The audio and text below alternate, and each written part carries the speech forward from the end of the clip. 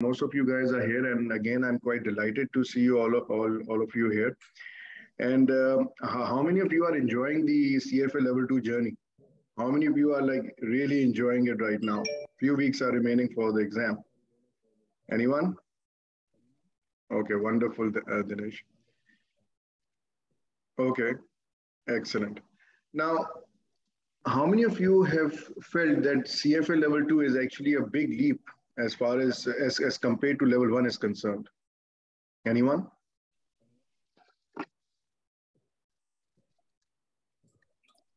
Okay, it's a massive leap.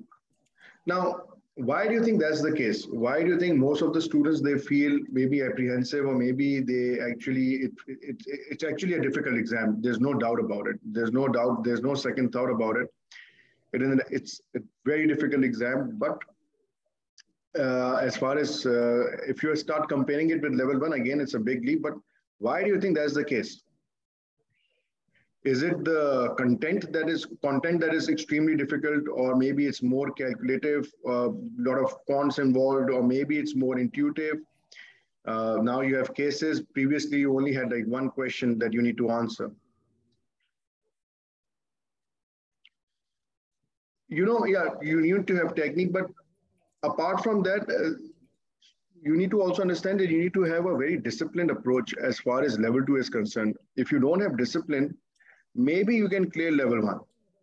Maybe you don't do enough practice, but still you'll be able to clear level one. I don't know. Most of you have obviously cleared level one, but again, in level two, there's no easy way out. You have to put in your hours. You have to do a lot of questions. You need to do actually cases.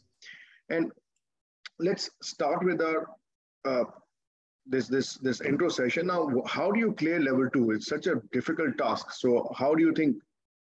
Yeah, the scope is extremely wide. It, the scope plus even the material is not that easy to understand. You need to spend time. You need to like understand the concept.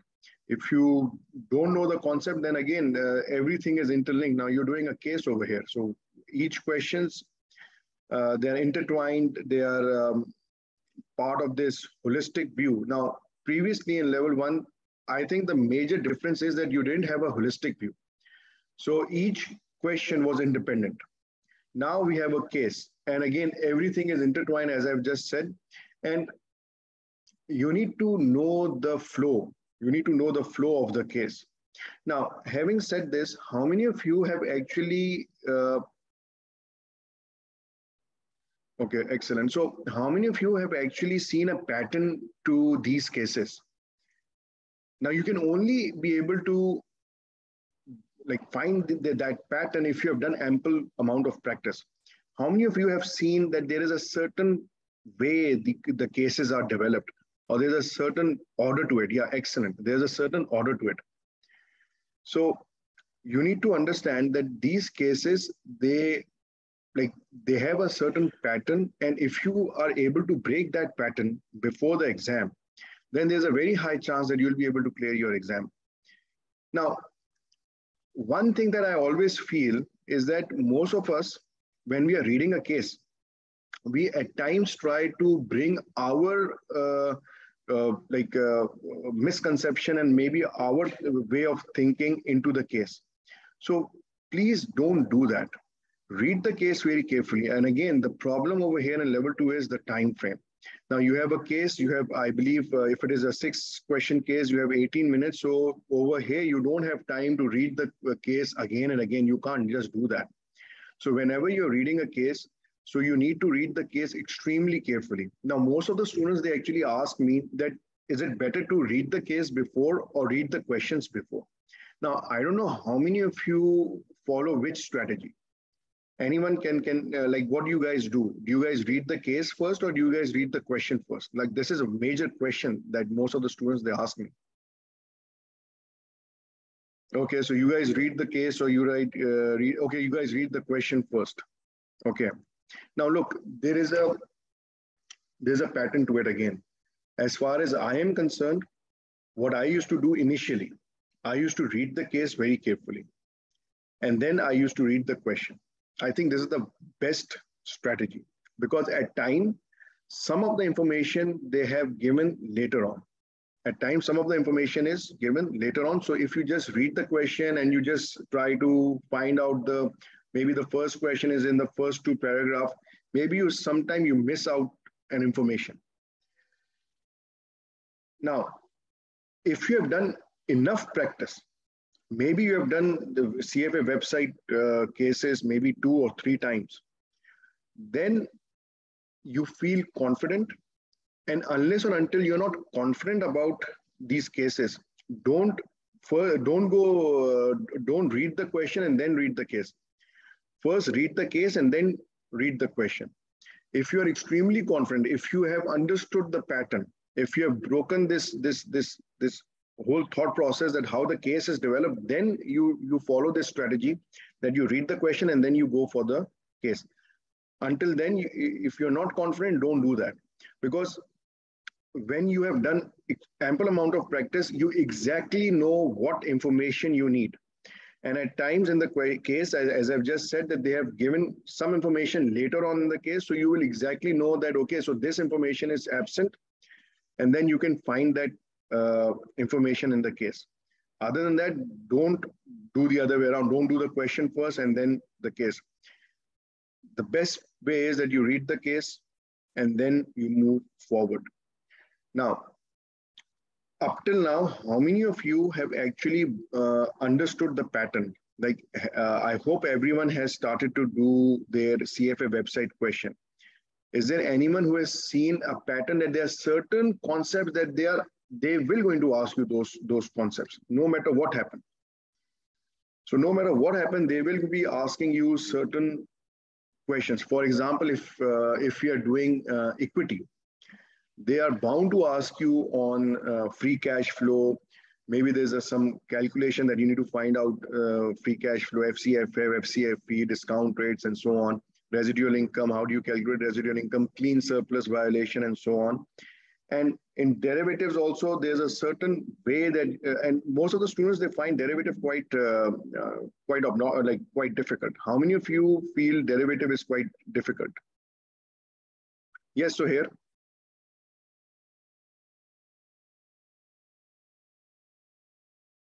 Anyone? Yes, so here you wanted to ask a question. And Kemi also, you can ask questions. Yeah, you can unmute your mic and ask. No, I was just referring to derivatives, no questions. Okay.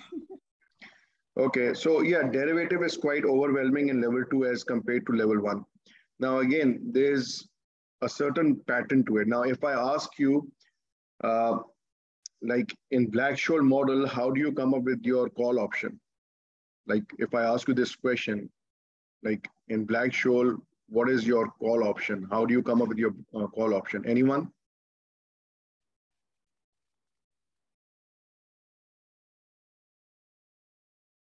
Now use the formula. That's not the right answer. Long the stock, short the bond. Long the stock, short the bond. This is how the formula is made. How the put option is made. Long the bond, short the asset. Long the bond, short the asset. So these are the certain techniques you need to know. And again, I don't know, when I was giving CFA level 2, honestly speaking, I didn't memorize anything. There's no need to memorize anything. There's no need to memorize big formulas. You need to know how those formulas or how those concepts have been developed. So anyhow, so let's move forward. And again, please be very careful. Most likely, least likely, they're very tricky. Please read the question carefully, what they're asking you, even though you know the concept, but still you might get the answer wrong. Try to manage your time carefully. Now, I've seen students and I've spoken with students who found that maybe they left 1 case or 2 cases. Now, the problem is that your pattern of CFA exam has changed. Now you will be getting more than 10 cases. So maybe in each case, 1 case is for 4 questions, the other case is for 6 questions. So again, the number of concepts that they would be testing, it has increased actually. So no, end of chapter is not enough to appear for your exam. Honest answer. End of chapter question is not enough to appear for your answer, for your exam. End of chapter questions and CFA website question, at least you need to do them. At least end of chapter questions and your CFA website questions, you have to do them. I don't know, there are around like 1,000 questions in your CFA website. Like I believe there are more than like 200, like approximately 200 cases. 1,800. Yeah, so most probably like 200 to 300 cases you guys have. Unless or until you haven't done those cases, there's no point going and giving your exam. Most probably you're going to fail. Honest answer. And once you have done CFA website questions and your end of chapter questions, extremely important, then you move forward for maybe any other prep provider, QBank and so on. But first do the CFA website question because they are the one who are making your exam, not anyone else. So be wary about that. And also give, yeah, so look, mock exam, if you're giving them, and you need to give mock exam. You need to give mock exam. You do your CFA mock, CFA website questions. Maybe you go buy some prep provider mock. You need to give mock exam. It will help you. It will going to help you. And again, if you are giving your mock exam, the first mock, maybe even if you score between 60 to 70, it's a good sign. Even if you score between 60 to 70, it's not that bad. Okay, so because it's your first time. Okay, now do your CFA website questions. I cannot stress enough. And end of chapter questions. This is the pattern on which your exam would actually be based upon. And you need to understand some topics have more weights. And I'll be talking about this, and this is extremely important.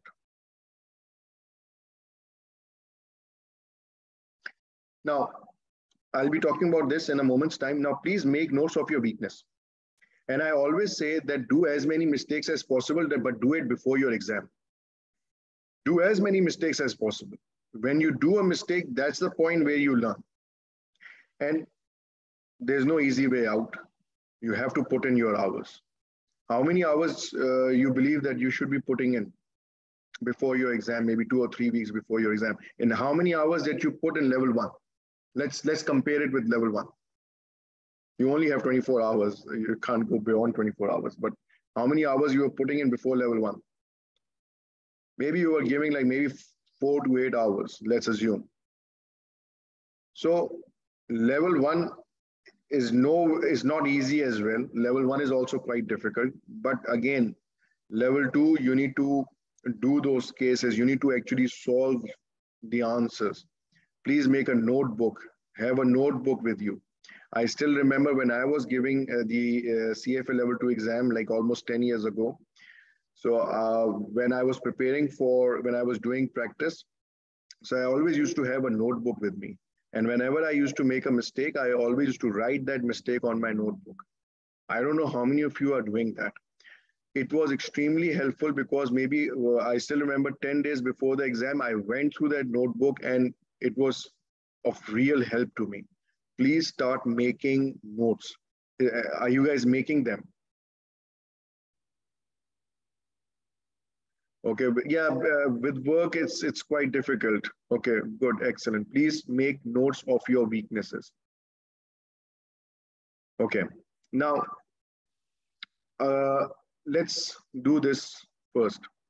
Now, the game plan is that we'll first do quants, then financial statement analysis. Now I'm putting stars over here. If you financial statement analysis, portfolio management, equity, and fixed income. Please make it a point that you have to score more than 70% in these topics. You have to score them.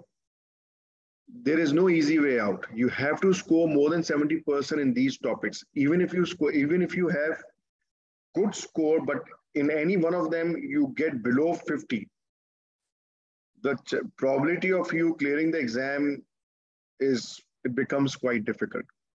So the game plan is that we'll be doing quants first, and I will be doing cases with you guys. We'll be doing at least 6 to 7 cases in a class, at least for each topic. And we'll try to cover all the major concepts that you need to know before you enter the exam. So I'll be taking cases from maybe end of chapter questions and your CFA website questions. And you can also give me cases from your CFA website questions if you have any questions. Please do that. I would welcome that. If you have any questions or if you have any case you want me to discuss in the class, send me beforehand and I will be doing that case with you guys. But again, please make it a point that these 4 topics, fixed income, equity, portfolio management, and financial statement analysis, 4 topics you cannot get below 70. You have to get these topics above 70%. And how many of you are comfortable with these topics, these 4 topics? How many of you are at this point comfortable?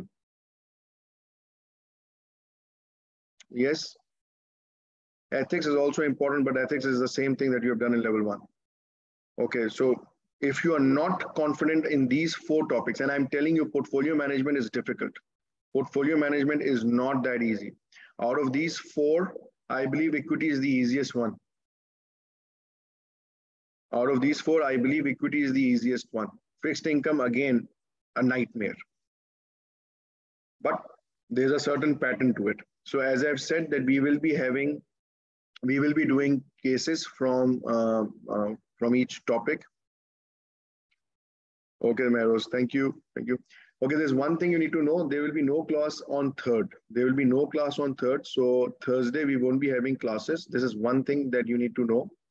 We'll be starting on Monday, 31st October, then Monday, Tuesday, Wednesday, Thursday, there's no class. Now, how many of you are actually feeling petrified? Like how many of you are actually feeling that anxiety? Yes, I would be sharing the crash course slides with you guys. I would be sharing them. Okay. How many of you are actually feeling that pain, that anxiety, that maybe you haven't done enough? Maybe there's much more to what I need to know. Now, look, that's natural. That is a natural thing. You would be feeling that anxiety. You would be feeling that I haven't prepared enough. You would be feeling that, oh my God, how can I remember all of this? How can I remember these formulas? This is something natural. I went through the same anxiety, same dilemma. But this is the point, or this is the time, I believe maybe 4 weeks are remaining before your exam. This is the point where you have to control your anxiety. You have to start consolidating things. Still, it is not late. It is not late. You can still, obviously, if you work hard, you will be able to clear the exam. It's not rocket science in the end of the day. Start small. Okay? Start doing cases. Start doing practice. There's no point of you to start reading the curriculum again. Please start to do questions. Now there's no time left to read the curriculum and start to relearn the concepts. No. Just start doing cases. Forget about everything. When you make a mistake, go refer to your curriculum. When you make a mistake, go refer to your curriculum. Okay, guys? Now, how to do revision? Very good question. I still remember when I was giving my exam, I used to make a note. I used to write like VIP, very important point. And at times when I used to revisit that note, I used to find it totally new, even though I had gone over that notes. That is the point I'm saying, that start writing things down. How many of you have started writing things down? Please write things down. Make a note. Equity. Okay, equity. This is what I know. This is what when I was doing questions, these are the mistakes that I was doing. This is the time that you need to know that what are your weak areas, and start focusing on your weak areas. Now, practice is the key. And in the class, I will be doing extremely important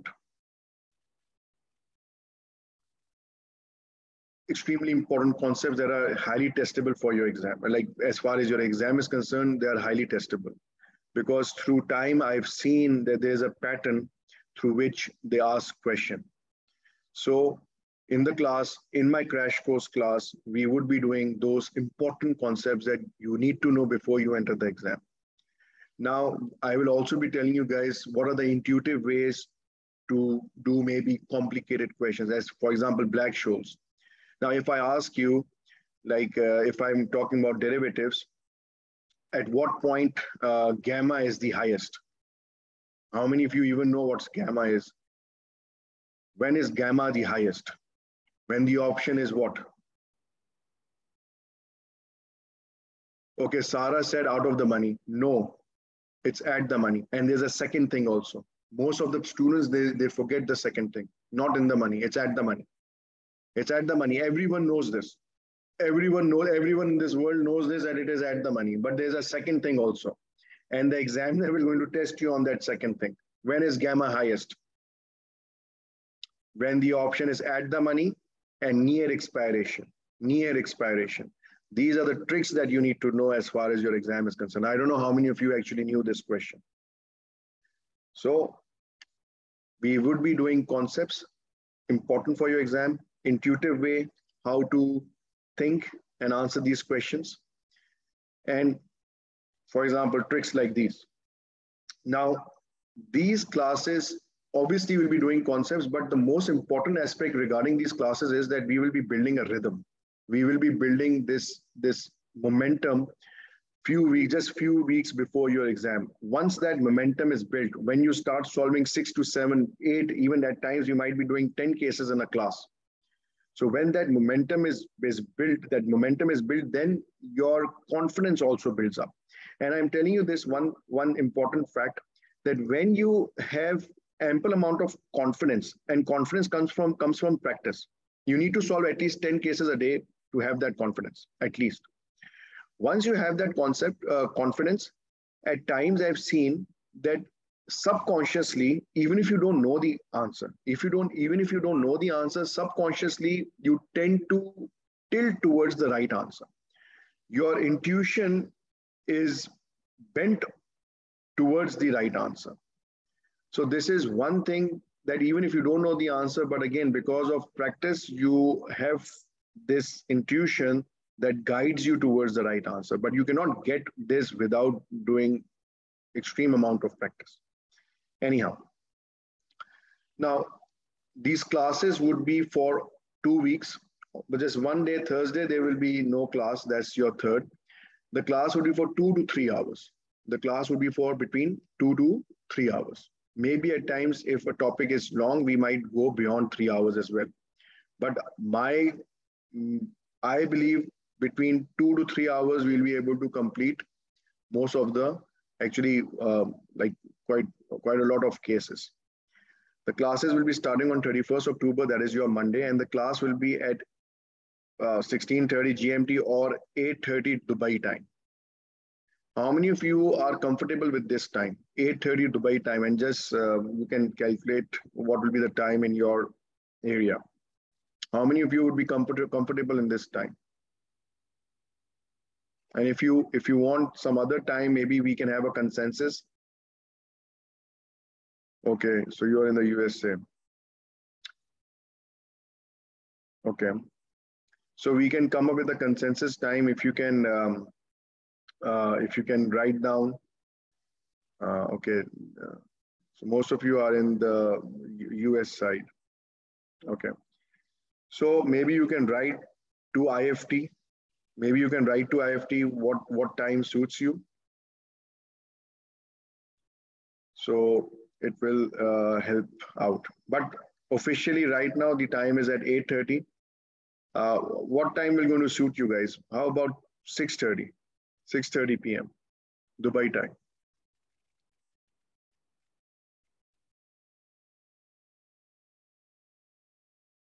6:30 p.m. Dubai time. If it works for most of the students, I think it would be okay. Anyhow, so you guys you will be getting recorded lectures also. So you will be getting recorded lectures. So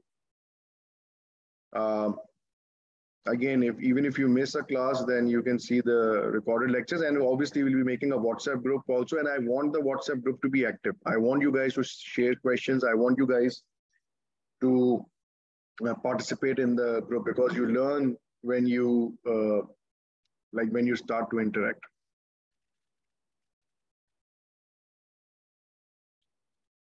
Look, in my detailed videos, obviously those are the detailed videos. So these are like in the class, like classroom, I'll be going over everything. But again, in your exam, you won't be doing like, you won't go over the whole uh, thought process. You just need to know quick tips. You just need to know quick answers. So that is what we'll be focusing on these crash courses, this crash course. Yeah, recording will be posted on the same day. Recording will be posted on the same day. Actually, the next day, you will be getting the recordings within like 12 hours. You will be getting the recordings within 12 hours. And I think if you are able to summarize each topic in 2 to 3 hours is not a bad deal. If you are able to grasp, if you are able to find out core concept in like 2 to 3 hours, I think it's a good enough, like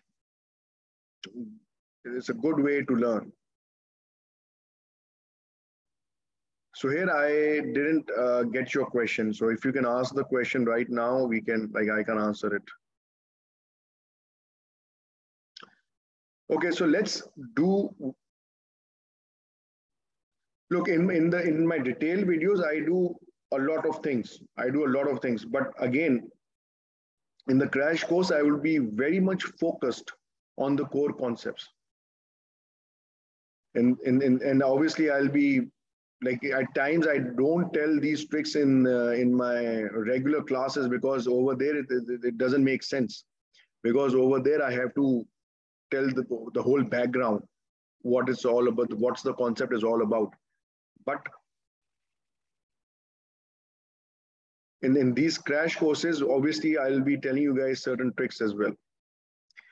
Okay. Yeah, if you're new to IFT material, so IFT material, it covers the curriculum. It has a flow towards the, like we follow the curriculum. But these classes are a bit different. Look, there is no pass guarantee in this world. There is no pass guarantee. What I can promise to you is that I would be working really hard with you guys. I would be trying to do whatever is possible so that you guys are equipped enough to clear the exam. There is no guarantee of anything. But we will be doing cases, we will be doing concepts. And if you are able to learn these concepts, then your probability of clearing the exam actually goes up. Let's do a question. And this is what the class would going to look like. Now, this is a case from your CFA level 2. Let's try to solve this case together. And let's see where you guys stand, okay? Let's see what is your preparedness. This is from equity, the easiest out of them all. Now, we have this case, valuation strategies case scenario. Now, valuation strategies is a US-based manager of equity funds driven by a strict valuation methodology. Internal analysts determine intrinsic value target price for each stock in their respective industry groups using the valuation method assigned by the company's director of research, Sarah. Now, obviously in your exam, they will going to give you the whole case. I have made this thing easier for you guys. So I've only selected that information that is pertinent to that question that we'll be doing. Now, Philo judges the integrity and quality of the valuation work and trains the recently hired analyst. She meets with 3 such analysts, Piers Tinker, Francis Evers, and Jonathan Chance, to discuss residual income valuation model. The analyst makes the following statement. Now, how many of you actually know what residual income model is? So residual income model starts from where? Starts from net income and subtracts what from it? What does it subtract? Anyone? Equity charge. It doesn't subtract WACC. Equity charge. Net income minus equity charge.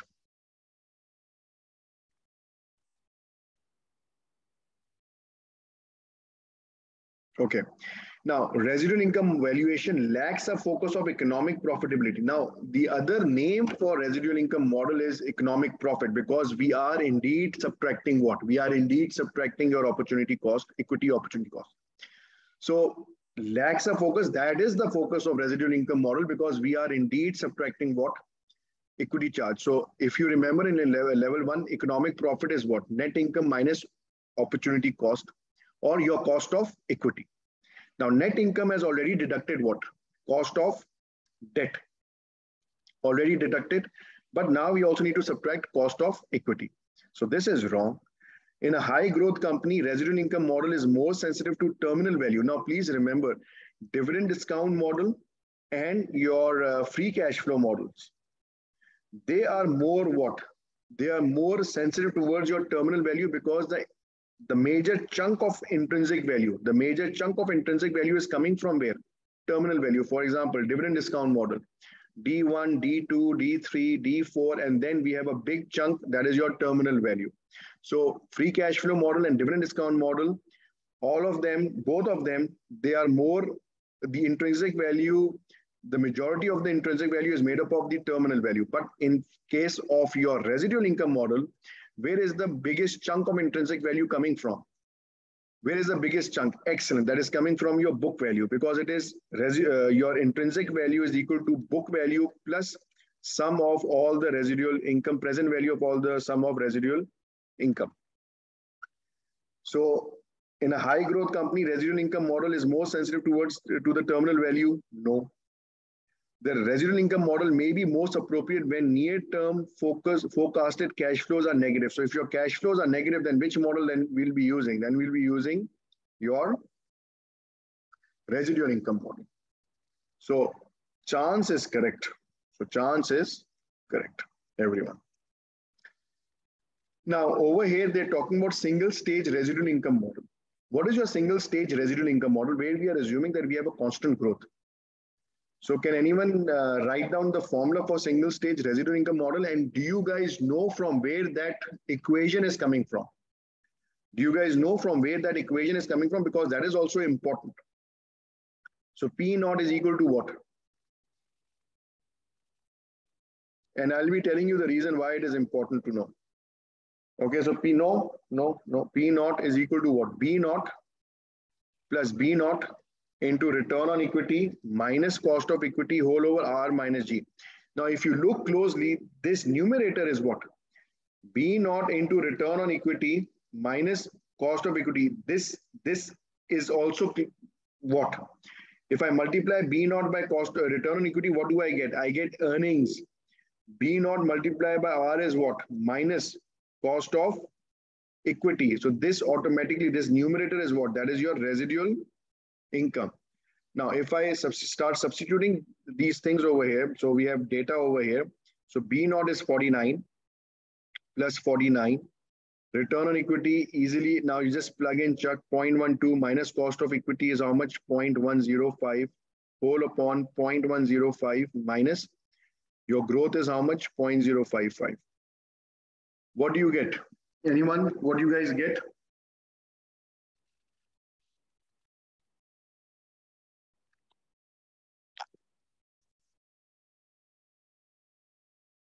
Yes.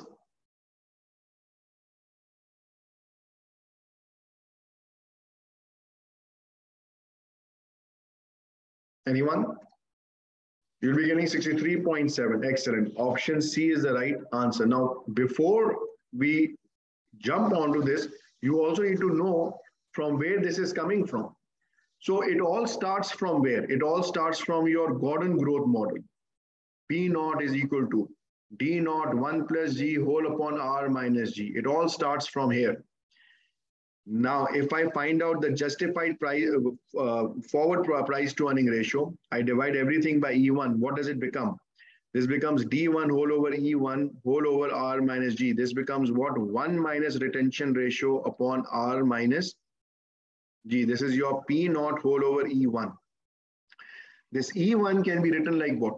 Return on equity multiplied by B naught. So P naught is equal to return on equity multiplied by B naught is equal to 1 minus retention ratio whole upon R minus G. Now, if I send this return on equity over here, this will become P naught whole over B naught equals to return on equity into 1 minus retention ratio whole upon R minus G. Now, return on equity multiplied by 1 is return on equity minus retention ratio is what? Return on equity multiplied by retention ratio is what? Everyone. Return on equity multiplied by retention ratio is what? It is your growth, G, whole upon R minus G. Now, this is your justified price to book ratio. Justified price to book ratio. From justified forward price to earning ratio, we come up with justified price to book ratio. If I subtract both sides by -1, so P naught minus B naught whole over B naught is equal to return on equity minus G minus R plus G whole upon R minus G. G and G cancels out. And we are left with what? We send B naught over here. So this will become P naught minus B naught is equal to B naught return on equity minus your R. And this will come over here. P naught is equal to B naught plus B naught return on equity minus R whole upon R minus G. Now, this is how you came up with this equation. Now, why am I telling you this? The reason I'm telling you this is that if you're using dividend discount model and if you're using residual income model, will the answer differ? Will you be getting the same intrinsic value or you will be getting a different intrinsic value? This is the reason, like if the question comes in your exam that will the answer differ? What would you say then? What would you say? The answer should be what? The answer should be same. But only when the answer would be same.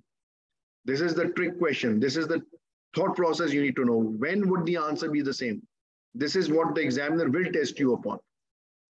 If no, Sarah, return is less than G, no, that's not the point. The point is when residual income model and your dividend discount model will going to give you the same intrinsic value.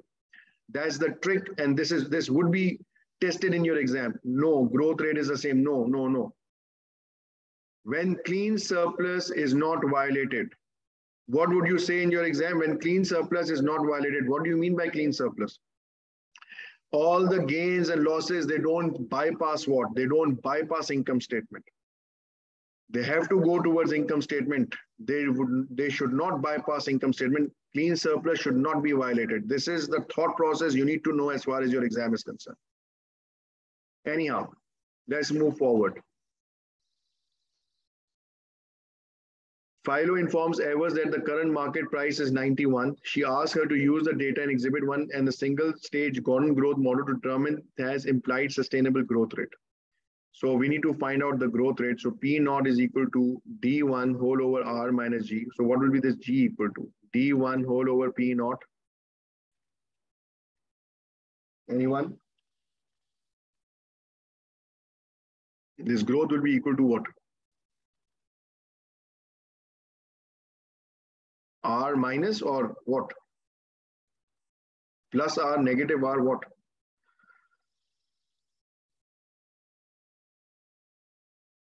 R minus G is equal to D1 whole over P naught. G would be equal to what? D1 whole over P naught minus R.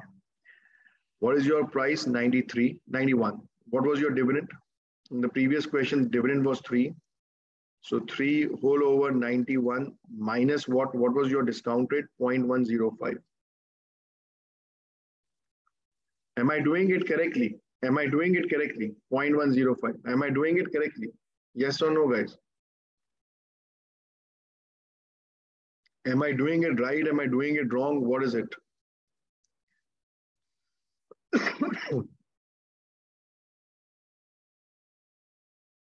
Have I written this right? Have I written this correctly?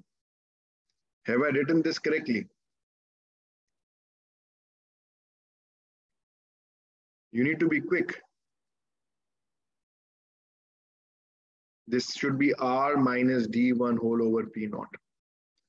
This should be R, not the other way around. You need to, and I will be doing this in the class. I would be doing mistakes. You need to be attentive in the class. I would be doing mistakes. You need to keep track of what I'm doing. Anyhow, 0.105 minus 3 over 91 gives you what? What is your cost? What's your growth rate? Anyone?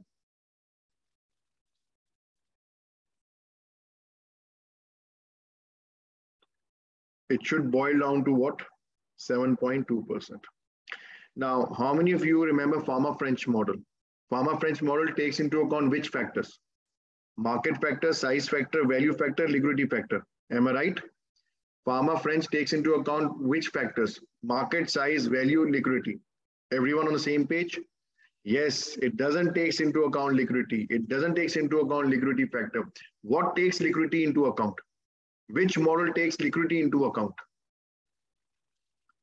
Pasteur. Pasteur takes liquidity into account. Now it's quite simple. So it's risk-free rate plus your sensitivities multiplied by the premium. So you just multiply, this would be 0.9 multiplied by 4.1 minus 0.44 multiplied by 2 plus 0.7 multiplied by 2.3 plus 0.2 multiplied by 0.2. Am I right? Risk-free rate is given to you as 2.1. Am I right? I'm not right. I shouldn't be taking this liquidity factor. Excellent. Now, PEG ratio, price to earning, whole over growth. Higher the ratio, better, lower the ratio, better. Higher the ratio, better, lower the ratio, better. Anyone?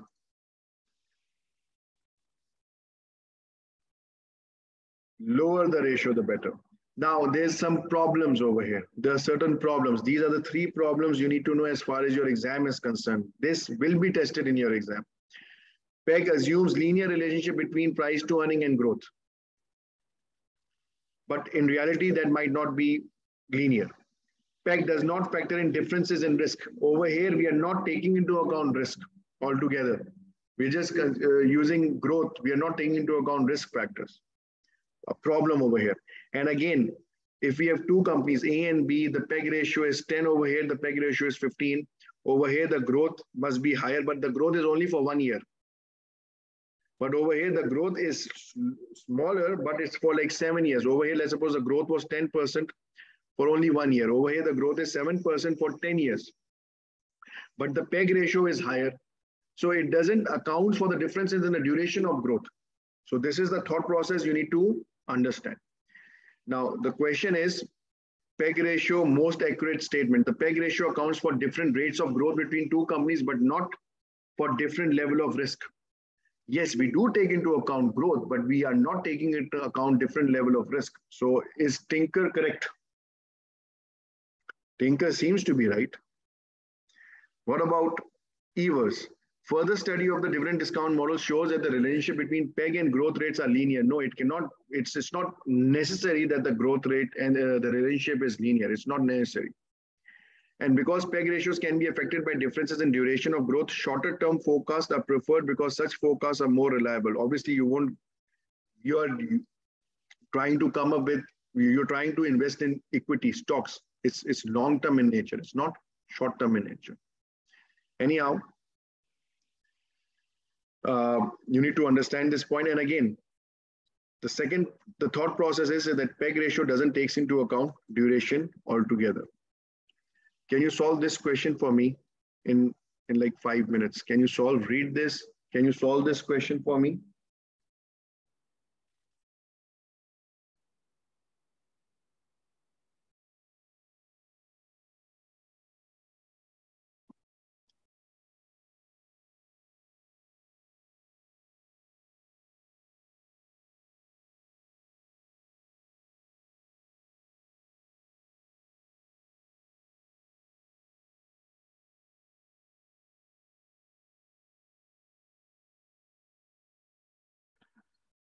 When reviewing PEG ratio in the industry assigned to him, Chance finds this company appears to be undervalued. He discussed the stock with Philo, who notes that Dove has new yet unproven management.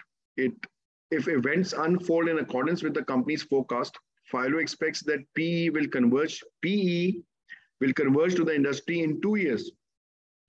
2 years, the PE ratio will going to converge. Using the data in Exhibit 3, Chance estimates the forecasted annualized return from the current market price, assuming these expectations hold true. So please come up with the answer. Anyone? Dinesh, I believe you should be able to solve this.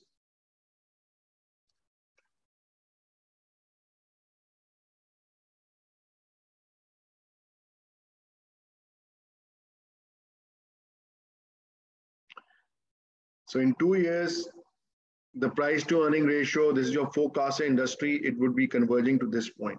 Right now, what's your current earning? 2.67.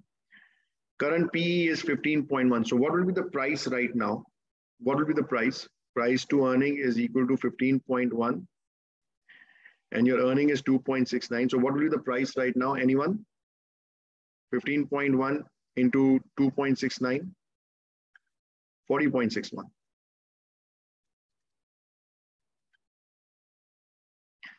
Now, over here, the price to earning ratio is what? P not whole over E1. This is E1, that is your 17.4. So this E1 is actually the earning over here. EPS is current earning is 2.69. What will be the earning after 3 years? Now look, students are going to get confused over here. They're talking about 2 years, but this P naught whole over E, this is E1 because it is forward PE ratio.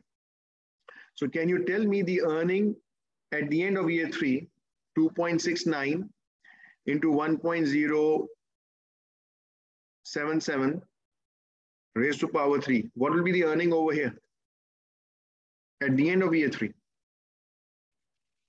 Look, it is not as easy of a question. You need to be you need to be smart enough to understand what's happening. So this would be 3.36. If this is 3.36, then what will be the price at the end of year 2? P naught would be equal to 17.4 multiplied by 3.36. What will be the price at the end of year 2? Anyone? 58.47. So you went from 40.61 to 58.47 in 2 years. What's your return?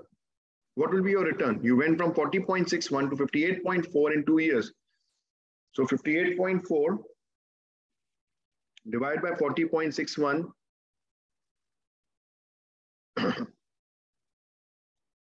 then you need to do something. Raised to power 1/2 minus 1. It's 2 years. So 58.4 divided by 40.61 raised to power 0.5 minus 1, you get 20.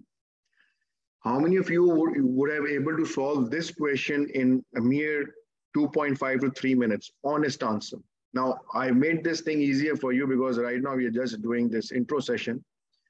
I'm not like pushing you the way I would be doing in the regular crash course classes, but honest answers. Would you be like able to do this question if this came in the exam? Would you be able to understand this question if it came in the exam that we have to go, we have to calculate E3 actually? Okay. If you look, there's no rocket science. You have, with practice, you will be able to get all of this. Do questions multiple times. When you make a mistake, do that question multiple times. Do those concepts multiple times. Okay, do at least 3 times. This is my golden number. My golden number is actually a different number, but for you guys, it's 3. So if you make a mistake, please make it a point that go over that question or go over that concept at least 3 times. That's it for today. If you have any questions, you can ask me right now. I would glad to answer your questions, and best of luck, guys. And I really wish you all the best because I know the amount of investment that you have done, the amount of sacrifice that you would have done for this exam, the amount of time that you would have spent on studying rather than with family and with friends.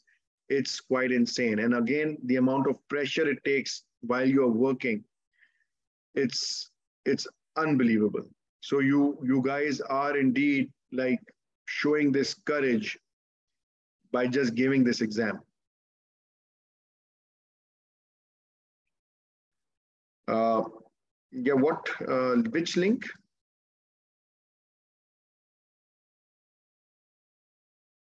Which link you're talking about? Links, yeah, I would also suggest that please you can write over here in the chat box, and one of our Mr. Farooq will going to help you out and visit our website. Maybe you can uh, there's a form that you can fill in the website. So it will be uploaded on ift.world. So be like you need to go to the IFT world if you want to like register for these classes. And again, uh, I hope to see you guys on Monday. You guys can come on Monday's class. I hope this intro was helpful. How many of you actually learned few things? Okay, excellent. Excellent, guys. Any other questions?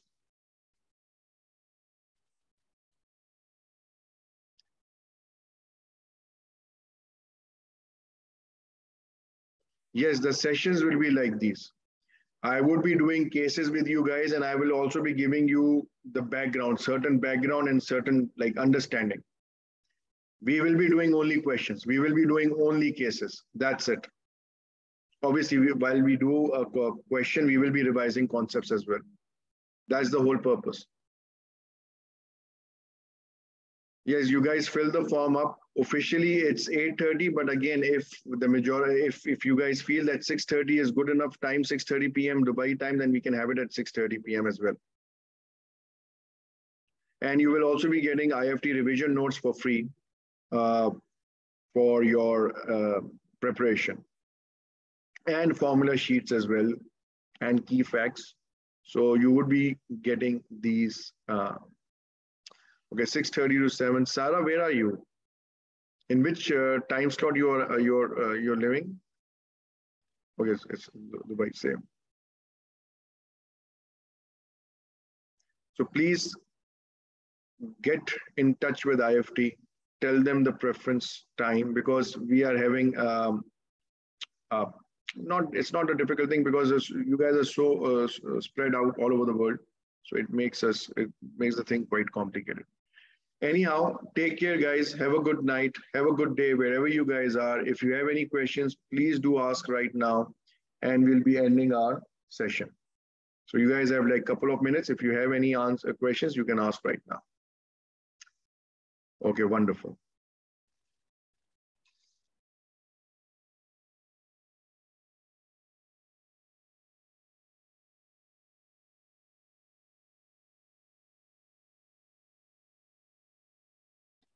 Yes, anyone? Okay, Mr. Farooq has.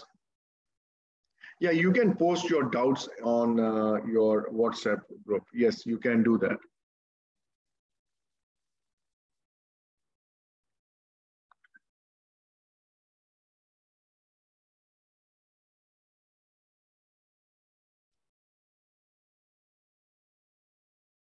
Okay, guys, thank you very much. Take care. Have a good night. Bye bye.